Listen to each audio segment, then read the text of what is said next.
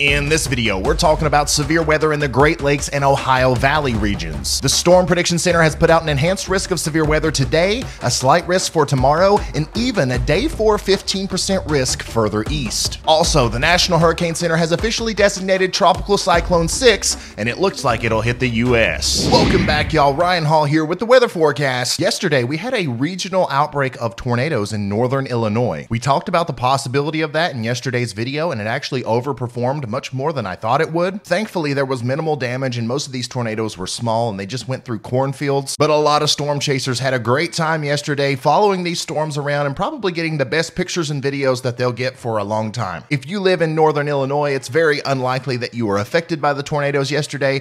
It's a little bit more likely that you will be affected by the severe weather that we are expecting today. So let's get right into talking about the weather. All right, here's a big old look at the United States of America. Not much going on right now. We had a little complex of storms bring some severe weather to Kansas, and that's going to be moving into the Kansas City metro here within the next little bit. Really not expecting much out of that right now, but all of this, even this little area of precipitation that we're seeing over here in Ohio and Indiana, it's all connected, okay? And it's going to come together, and a little disturbance is going to cause some big time severe weather today in southern Wisconsin and northern Illinois once again. And really the impacts of this severe weather is going to be felt through a much larger area. If you take a look at the SPC's slight risk, it's a pretty large slight risk. So if you're in the yellow there, definitely be weather aware today. But if you're in the orange, pay attention to this video, okay? So that's pretty much what's going on right now. Let's go ahead and start talking about what's going to happen in the future on the weather models. All right, here we are looking at the NAM 3-kilometer model. Once again, if you want to keep up with the date and time, just like always, it's going to be displayed right up there in Eastern Standard Time. Keep that in mind. And once again, we're watching this area down here for the possibility of big time severe weather today, okay? So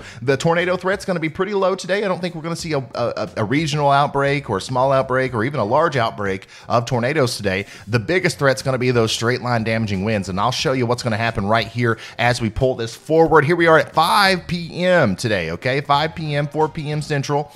We are going to see a bunch of storms popping up from southern Wisconsin near Madison all the way down into the Des Moines area there in Iowa. And it's at this point where we do have, once again, a very small chance of some tornadoes happening here. But I think that the real threat's going to happen as these storms congeal together and form a straight line damaging wind threat, okay? Here we are around 7 p.m. southern Wisconsin, getting close to the Chicago metro, into northern Illinois, eastern Iowa. Anywhere where you see these bowing sections of these storms, especially when you're watching the radar later today, that's where we're going to see the biggest chance of seeing some big time damaging winds, okay? We're talking about in excess of hurricane force winds in some places, okay? You know, when there's an enhanced risk of severe weather, if you get a severe thunderstorm warning, pay extra close attention to it because it might not be your average severe thunderstorm warning that you're used to getting.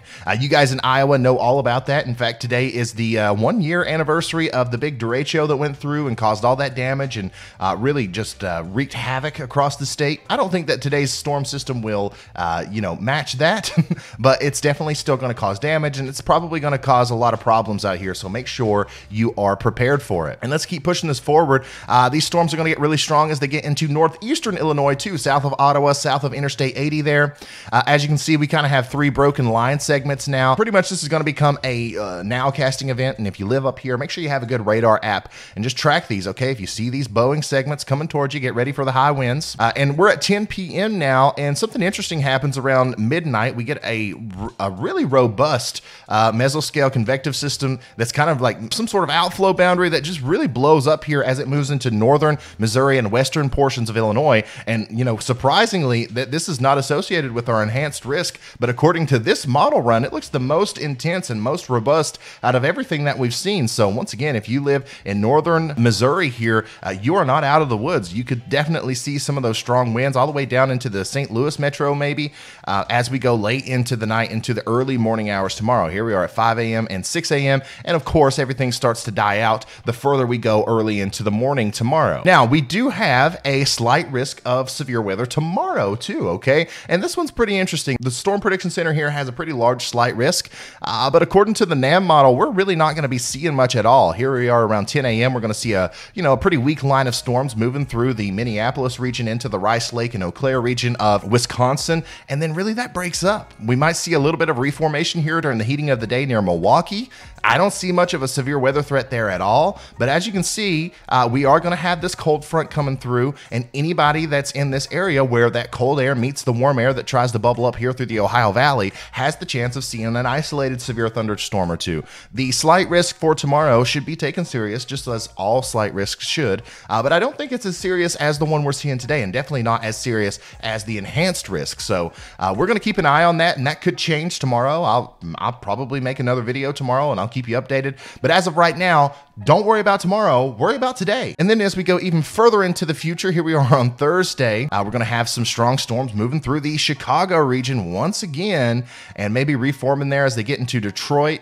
But it looks like Thursday is mostly going to be a break for everybody before we get into Friday, where we do have a 15% chance of severe weather in the Ohio Valley. Once again, that's a day 4 15% chance, and that's pretty rare for this area this time of year. All right, here's a look at the Euro model, and we have to switch to this to really look at the day 4 threat because the NAM 3-kilometer model doesn't go out that far, and also it's going to give you guys a chance to look at the rest of the United States, as I understand that everybody that watches this channel doesn't live up here, but you guys got to remember, I have to talk about the most interesting thing. I can't give a detailed forecast for every person, every place in the US, especially if there's nothing really going on there. Anyways, here we are at Friday at 2 a.m. What's going to happen on Friday is we're going to see a little bit of a boundary. You can see the sagging nature of this 570 line up here. That's indicating maybe some slightly cooler air moving down from Canada, and it's going to really meet with some of our much warmer air here in the southeastern portion of the United States, and it's looking like there might be a very large line of severe thunderstorms popping up from, I don't know, Illinois, Indiana, Ohio, all the way into Pennsylvania, maybe western portions of New York, and then that's going to drop to the south during the overnight periods. Okay, so it's really too early to tell the details about this particular severe weather setup. Not sure if this would have much of a tornado threat right now.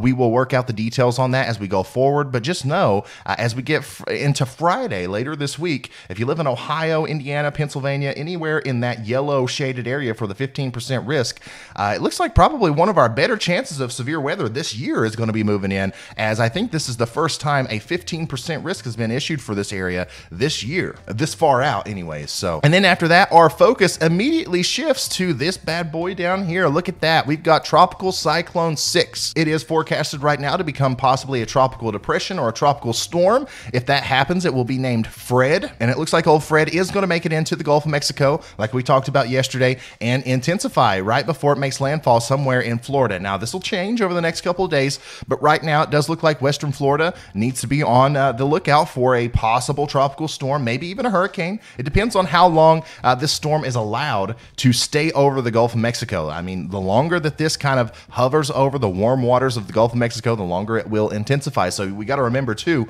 this is a trend, right? Just the other day we were looking at the storm going this way. Now we're looking at it going this way. If we end up seeing this thing taking a track like this, similar to what Hurricane Laura did last year, we're going to see a similar situation probably, because this area of the Gulf of Mexico is just steaming, son, and there's really not going to be anything there to impede a hurricane's growth. So if we can get this thing to go right through open waters there in the Gulf of Mexico, I would not be surprised to see this intensify dramatically before it made landfall somewhere in Texas, Louisiana, Mississippi, or Alabama, or maybe the western panhandle of Florida. But as of right now, that's an unlikely scenario. What we're really watching is for a weak tropical system to move over the islands of Cuba and Haiti and all these places and you know, continue to weaken, and then it's really going to try to intensify as it moves up the eastern side of the Gulf of Mexico, but it's not going to have too long before it makes landfall there. And then it looks like once again here near Panama City, somewhere around there is where it's looking like it's going to make landfall. That's not where it will, but as of right now, that's what it looks like.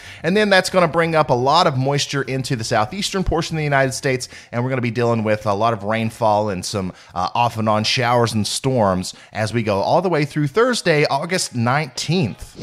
All right, let's take a look at the official update from the National Hurricane Center here on Tropical Cyclone 6. As you can see, you know, even though we have a fully developed tropical cyclone now, this is the least busy we've seen seen the NHC website in a while. We were looking at possibly 4 tropical systems forming up, but now it looks like we've only got the one. But this is definitely the most significant one, and we will have to watch it closely. This is the official track from the Hurricane Center. As you can see, it's very quickly going to turn into a tropical storm right before it gets to Puerto Rico, and then likely it will weaken into a depression as it goes over the Dominican Republic and Haiti. And then, as you can see, the longer it stays over the land, the weaker it becomes, and then it gets over open waters a little bit here north of Cuba, and it might become a tropical storm. It's a tropical storm, it's a tropical storm, and it will likely be a tropical storm or a hurricane once it gets up here towards the panhandle of Florida, okay? And once again, remember, if we see this take a little bit further of a south track, that could be a pretty bad situation for the Gulf Coast there, from Louisiana to, you know, once again, Florida. I definitely don't want to hype that situation up and get everybody scared and upset about, you know, what could happen.